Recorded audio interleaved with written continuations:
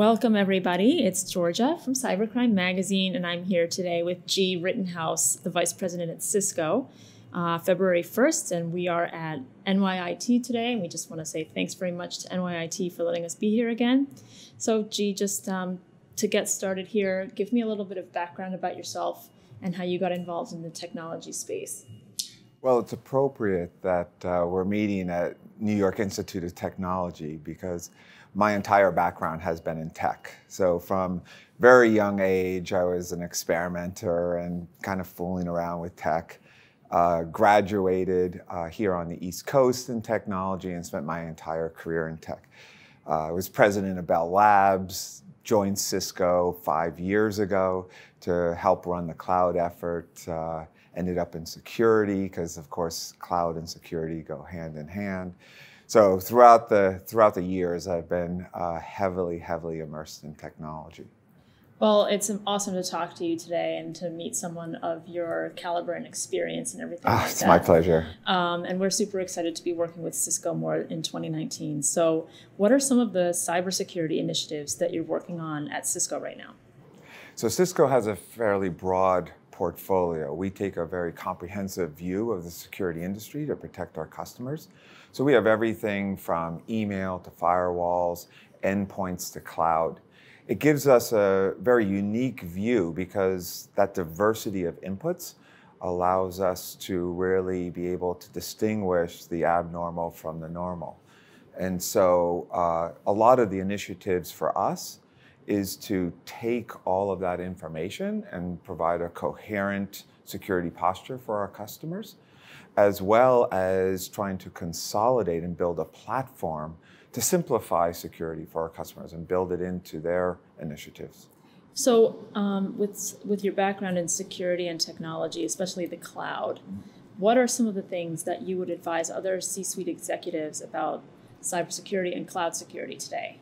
Well, I think the biggest is a lot of CIOs and CISOs view the cloud as something new. They have a data center, they know how it operates, they've protected it with firewalls and whatnot. And the cloud is something new and shiny and safe. And so as CISOs move these applications into the cloud, sometimes you can forget that you actually still have to apply best practices in security, being able to have visibility into the applications there. And so this is one of the keys, that you can't take your eye off the ball as you migrate and expand into the cloud. So tell me a little bit more about the security portfolio at Cisco and how it relates to cybersecurity. Well, we, again, have a very broad portfolio. We see that as our customers migrate into cloud, for example, you have users and devices on one side, applications on the other side, and it's a very dynamic system. Here we are today, but I can still access my business critical applications from this location, from my device. That presents very convenient. It's convenient, but from a security perspective, it adds a level of complexity because I don't have a well-defined perimeter anymore in the enterprise. So that pushes the security enforcement to the edges, to the endpoint and to the application. So and the data is spreading as well. Exactly right. And so we've broadened the security portfolio years ago, and we still have firewalls and proxies. But to be a modern security company, we also have to expand into the cloud and onto the endpoint in a much more coherent way than just an individual, let's say, point product would offer. So how much of the security is automated versus how much does someone need to be there keeping an eye on it 24/7? So a lot of the back-end event processing is automated. We deal with hundreds of billions of emails and DNS queries and all that. So there's a massive amount of data in the back end, obviously much more than any group of humans could manually calculate. So there's a lot of machine learning and then filtering all of that data and classifying all of that data. But then there's also on the threat side, as you're looking for 0 days and doing the research, that's a very human piece as we hunt and look for those kind of threats. So let me just switch gears and talk a little bit about education and Cisco as a company. I know Cisco is very involved with education, and I wanted to hear a little bit about that because it's such an important aspect of technology these days. Well, education is huge in Cisco. We've had the Cisco University for decades, and thousands and thousands of individuals have gone through it. It's amazing whenever I talk to CXOs and CISOs. So many of them say, I'm a CCIE or I'm Cisco educated. So we've taken this to heart. It's always been one of our core principles. But what's unique in the security industry is that in the security industry, not everyone has taken the usual path of tech or engineering, et cetera. A lot of them were hacking as a young age or solving puzzles or coming from a very diverse background. Mm-hmm. And so we have both formal education in security with the Cisco University, but also have a mentoring program and a sponsorship. So we sponsor about 10,000 students to get security. And we also have informal ones. We have internal phishing and things like that to just raise the security awareness to train the Cisco employees. Exactly. Do you know off the top of your head how many employees there are at Cisco? About 75,000. Okay, and how many work, would you say, in cyber specifically? It's pretty broad because almost everybody has some aspect of it, but the security business itself generally has about 3,500 people. That's huge. Wow. With a talent shortage in cybersecurity right now, how is Cisco dealing with that, and how are your customers dealing with it? So inside of Cisco, we have a lot of training going on. We have communities of interest that bring people together. And Cisco being a tech company up and down management through development and marketing and sales, we take security very seriously. You have to have security kind of built into the company in almost everything you do. So that's a huge part of Cisco. But from the customer perspective, a lot of our customers are just getting overwhelmed by either the number of attacks or the complexity of the problem. Okay. You have shown that we have a negative unemployment in security. Right. This is huge. So automation, machine learning, big data, these are, and just consolidating into a platform. These are trends in the security industry just to simplify all of that for our customers so that they can focus on incidents, on policy, on compliance, et cetera. On their business. On their business, basically. Exactly. So speaking of people's businesses and the C-suite, which we're speaking to today, we've seen the negative impact, specifically the financial impact that breaches have caused for many key enterprises. So what are your top suggestions for a CISO or a CEO when his or her company is hit with a breach? How are they impacted, and what would you tell them? I think there's a couple things. First of all, you have to have a plan. It's always amazing to me because the technology rollouts in industry are so fast that people don't necessarily anticipate the consequences of those or have a plan in case something happens. So we see that the first thing is to just have a plan, a process, compliance in place. But then the second thing that happens is that as you go through it, you don't want to kind of figure out security in the middle of an incident. That's when panic sets in and whatnot. So a lot of our customers actually work with our partners. Work with us directly as we automate the technology and make it simpler. That helps our partners fill the gap, whether they're a managed security provider or an MSSP and go all the way up the stack. This helps our customers kind of focus on the security parts of their business and offload a lot of the complexity to others. So we're working on a Cybersecurity Almanac with Cisco this year. and that involves quite a bit of research from both Cybersecurity Ventures and Cisco. So how much is Cisco involved with researching new trends and thought leadership in cybersecurity? Well, first of all, we're very excited to participate in this. This is really a void in the industry that I think we're very excited to help fill. We have had annual security reports.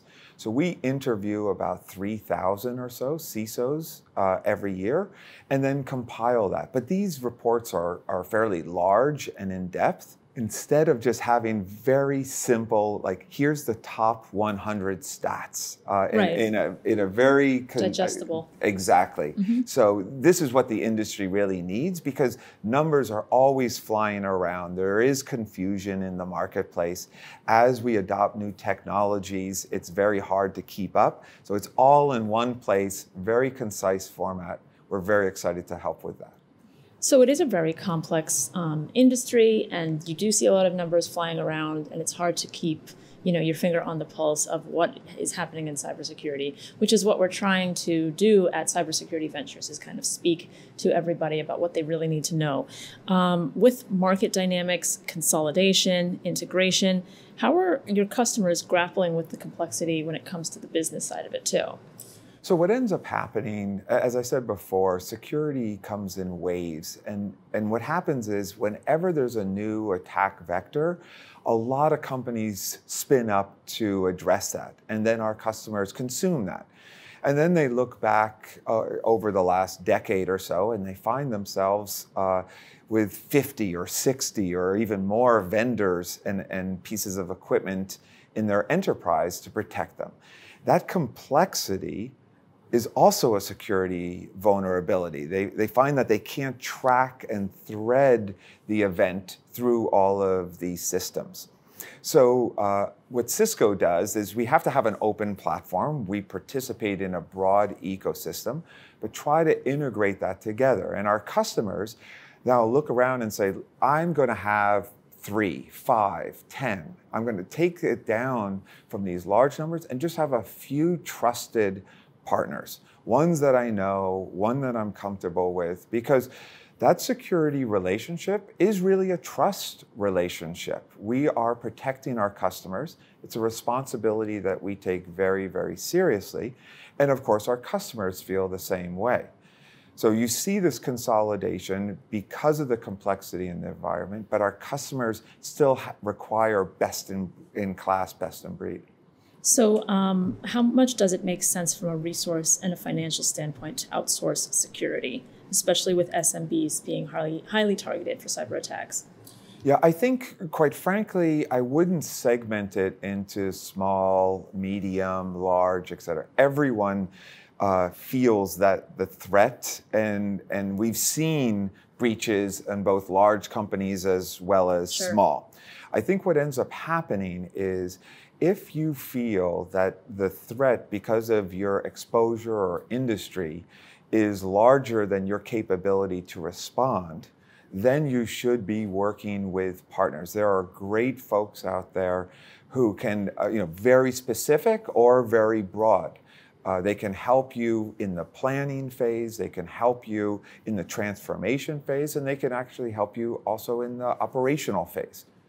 So what are you specifically excited about this year for Cisco and security 2019? Anything that you're looking forward to? So because of this complexity, we've been integrating the portfolio and creating a platform for many years. But that complexity is opening up a new opportunity in the security industry that I'm personally very excited about. And that's, instead of just looking at the threat and breach and detection piece of it, going back and revisiting trust. Trust has been part of security since the very beginning, and trying to establish trust software stacks and things like that.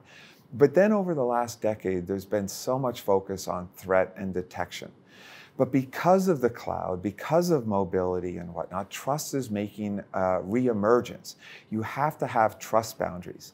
And so a lot of our customers are starting, because of cloud and mobility, to sit there and have a security posture that starts with deny all. Instead of allow, they're denying all, and you have to earn that trust. And then once you earn it, that establishes your relationship with the enterprise and the applications. And so, for example, we see multi-factor authentication. And so last year, we acquired Duo, the market leader in that space. But we've been going down this path for a long time, establishing user and trust to the network and network access, or user and application trust to, in the data center. Mm-hmm. And so we've been really expanding the trust side of the ledger as well as the threat and detection. And that's the one I'm personally very excited about. Well, that sounds really good and very interesting. What about anything you're nervous about? Anything that scares you specifically, or keeps you up at night when it comes to cyber? I think the thing that concerns me the most is just the quality of the attacks that we've seen. It used to be that when we do our threat research and we look at these things, the code is fairly hacked together, and it's built for speed, quick in, quick out, get your Bitcoin and move on. Recently, over the last couple years, we've seen a huge increase in the quality of that code. And so this is very robust code. It's actually modularized, so people get a footprint and then can expand from that footprint. The security market has segmented so that you have people who write the code, botnets that distribute the code, people with billing, help desks, et cetera. So the industry is evolving in a way that makes it much, much harder for the average CISO or the average company to deal with. Yeah, any advice regarding that before we go? I think the best advice is just to stick with world-class security professionals on the partner side, on the vendor side. We are all up to date on those latest threats. Yeah, we're all fighting it together. Exactly. It's a team. This has been really interesting. Gee, I really appreciate you coming down today. It's my pleasure. Thank you. Thank you so much.